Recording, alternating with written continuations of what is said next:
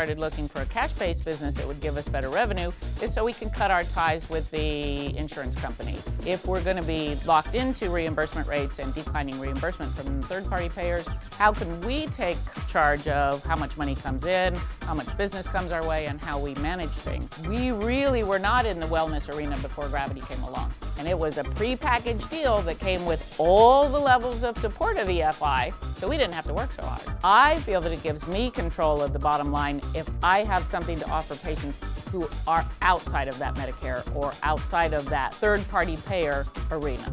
The patient is in charge, and that puts me back in the driver's seat.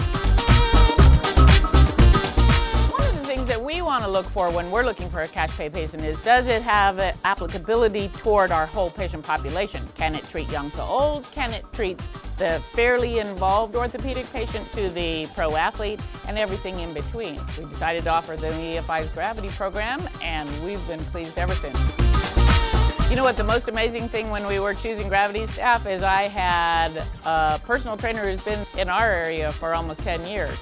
Who had looked into doing Gravity on her own, decided it was a little bit pricey, but when she found out we had the equipment, she had to be a part of our team. So Gravity actually advertised itself and put her into my office. We're just right now at the first year of being in the Gravity business, and it has expanded almost on a monthly basis since we opened. This definitely gives us an edge over something else. To the best of my knowledge, there's no one else in this city as a physical therapy office who's doing outpatient wellness care.